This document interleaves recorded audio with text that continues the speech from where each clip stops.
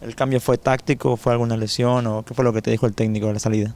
No creo que ellos tienen sus razones para hacer los cambios, no, el jugador pues escucha lo que hacen, fue táctico, me imagino, yo estoy bien físicamente y pues nada más recibí la información de que iba a salir y así fue como pasó.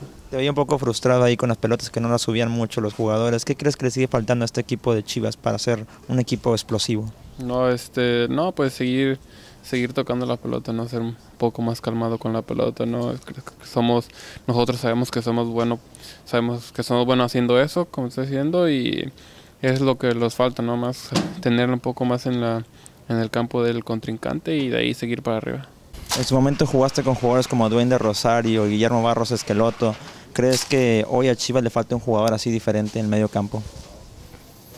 No, nosotros venimos haciendo un trabajo de equipo donde todos corremos, donde todos presionamos, donde todos luchamos.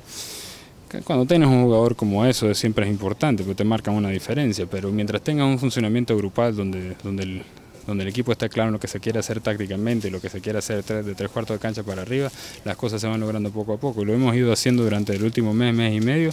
Lamentablemente hoy no logramos completar ese último pase, crear esa oportunidad clara y bueno, no se logró el objetivo de esta noche. Me sentí bien, más allá del calor que hacía, creo que físicamente me sentí bien y bueno, lamentablemente para nosotros, ellos sacaron ventaja de 2 pelotas paradas, que creo que es una virtud muy grande que tienen.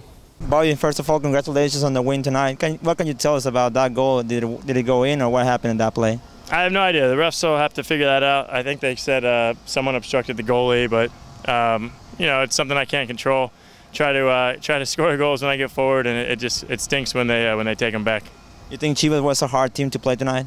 I think they came out and they tried to play. I think we kind of gifted them a goal, but it's hard to play in this heat, and we had to win. It was necessary, so we were pretty motivated. And it wasn't the prettiest game, but like I said, at the end of the day, we got the win. That's all that matters. What was the words between you guys as defenders after that play with Hunter Freeman and the first goal you guys give away? Those things happen. You never want them to, but he knows he made a mistake. There's no need to say anything. It's just kind of pick him up and keep going with the game. And luckily, we were able to get a goal right after that and tell him, hey, it's over. Let's keep playing. And we just kept moving and we got it done in the second half. You've been here since day one in 2006 when the Dynamo just moved here.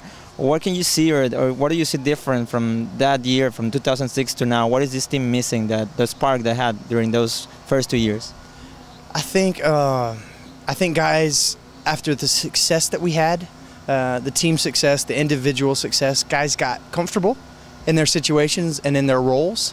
And I think, like you said, that spark, that energy, that desire, that, I don't want to say mean-tempered attitude, like we're not going out trying to boot guys, but just being mean when you're on the field and wanting to win, I think that attitude kind of started to fall by the wayside. I think guys are starting to realize that that's the only difference.